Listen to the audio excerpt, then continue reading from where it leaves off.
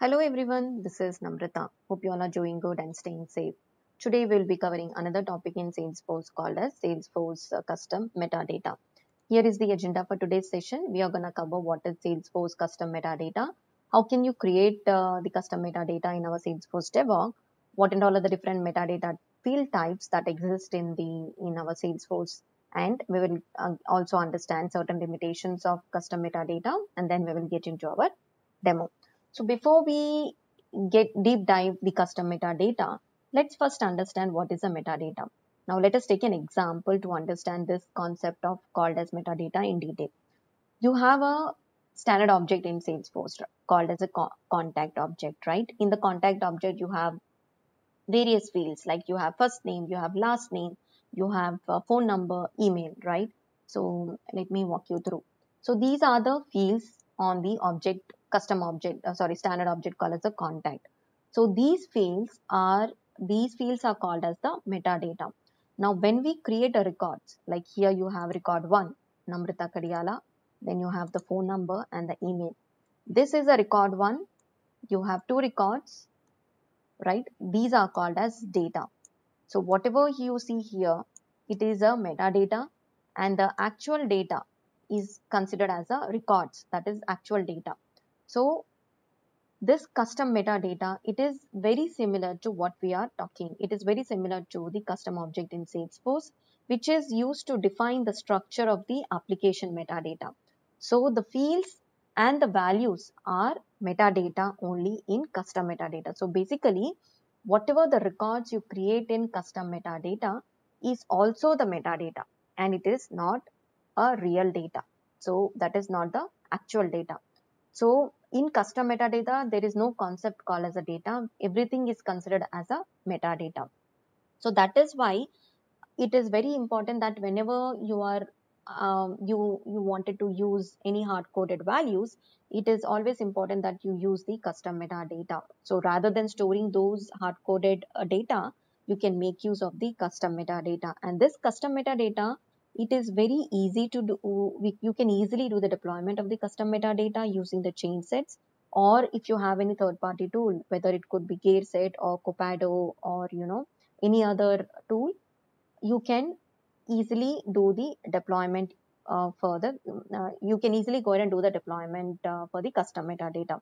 So when we use this custom metadata, it does not count towards the SOQL query limit. So that is the major advantages of using the custom metadata. So you can easily use this custom metadata whenever you write any piece of code using the Apex. So let's go back to our slide deck again. And as I was just talking about, we just talked about what is custom metadata. So these are various types. You can use the custom metadata types for following, as I was saying, right? Rather than using the hard-coded values, you can use the custom metadata. If you wanted to do any kind of mappings, you can use the custom metadata. You can, anything, cities, states, provinces, any business rules, you can make use of the custom metadata. If you want to whitelist anything, you can use the custom metadata. Likewise, according to your business need, you can make use of the custom metadata. You can create the fields and the values in the custom metadata. So these are the different field types that are available. It supports metadata relationship, checkbox, date field type. You have date and time, email, number, percentage, phone, pick list value, text area, and URL. So when you create a custom metadata, it ends with, like, whenever you create a custom objects, right? How does it ends? It is the custom object, the standard is __ C. Likewise, whenever you create any custom metadata, it ends with __ MTD. Now, whenever you create any field under this custom metadata, you can, it is driven by title, this is the field name __ C. So like how you use your, how do you write your SOQL queries for the standard objects or the custom objects? In the same way, you can query the custom metadata using the SOQL. So I will walk you through all of this, what we are describing, whatever we are talking about. So in the Apex class also, you can make use of this custom metadata. We'll talk about the limitations once we get into our demo.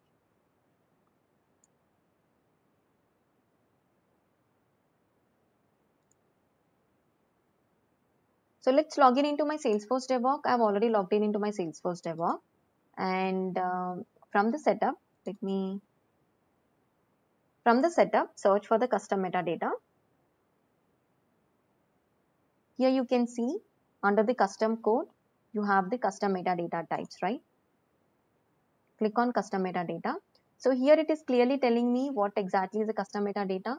Custom metadata types enables you to create your own setup objects whose records are metadata rather than the data. And this doesn't count under the SOQL limit. So here you can see I've created 2 custom metadata records here. So let's check this one.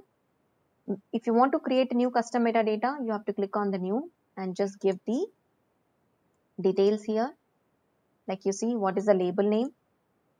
Update the plural label name. What is the object name? And then here it is asking me to give the visibility. You can choose any of these values according to your business use case. It is always preferred to use this because it is something which can be accessed in all the Apex code, and APIs can use this custom metadata type. Click on save. Once you create a custom metadata, these are the standard fields which are showing here. We have the created by, you have custom metadata record name, what is the label, last modified by, namespace, protected component. And you can go ahead and create a field. It's as I was mentioning, right? It is similar to how you can create your custom object. So in the custom object, you give the label name, you give the API name. Then you come and choose, create a fields and choose the field types, right? Same way, you come to the custom, whenever you create a custom metadata, you have to create a custom fields as well. So here I've created a custom field here, and I've just given the name. So let's go back, try to create a new custom field. I'm choosing the value as text, country, length 255, just a random, always required.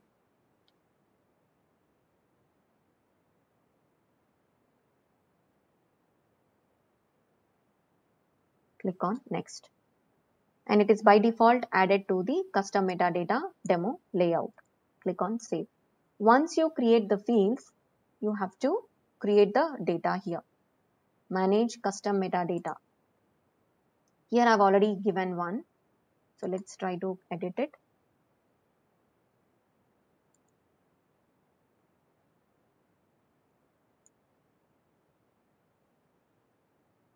Test. Title I'm giving it as United States. Country I'm giving it as USA. Click on save. So you went ahead and created a record. So how can you query this custom metadata using your SOQL? So let's go back here. Click on the refresh.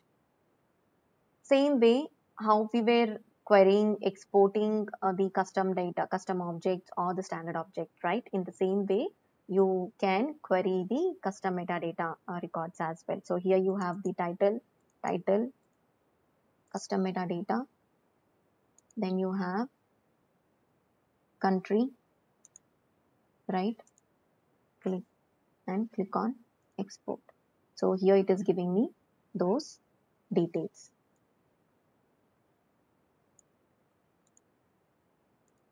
So if at all you wanted to use this SOQL query, this custom metadata in the Apex class, you can easily, you can make use of this custom metadata, that API name, which is ending with MDT. You can use it in the list and then write down your select query. Select whatever the fields you have, title, country from the custom metadata. In the same way, whatever you write it, normal custom objects, how do you retrieve it in the Apex class? In the same way, you can use the custom metadata as well. So let's talk about what and all are the certain limitations of the custom metadata. Fields per custom metadata type or record, it is 100. This is the limitation, that is basically you can create only 100 fields per custom metadata type. Global pick list values are not supported. Custom metadata types per organization, you can have maximum up to 200, right? Characters per description field is 1000. Records written per transaction is 50,000. Custom metadata type formula references allowed in the process builder, it is only 15. And then for the long test area fields also, there is certain limitations. So these are the limitations of the custom metadata. Now, if you have seen, right, in my previous slide, in an Apex class, how can you write, how can you use the custom metadata? I just showed you, right? However, as a part of the Sprint 21 release, we no longer need to write an SOQL query to access the custom metadata records in the Apex class. So basically, we can simply call using get all query. That is something which you can use it in your Apex class, and then you will be able to query the records related to the custom metadata. And this custom metadata, you can easily go ahead and do the deployments using the chain set tool. However, in this specific org, I don't have the chain sets available, but this particular, whenever you create any custom metadata, the custom metadata will be, you can easily do the deployment using the chain sets. I will open up my different org and I will try to show you how you can do the deployment of custom metadata in the another video. So that is what we have for today's session. I hope you got some idea about what is custom metadata, how can you create the custom metadatas and limitations of custom metadata. Until we come up with our next video session, please do take care of yourself. Signing off, yours Namrata Karyala. Bye bye.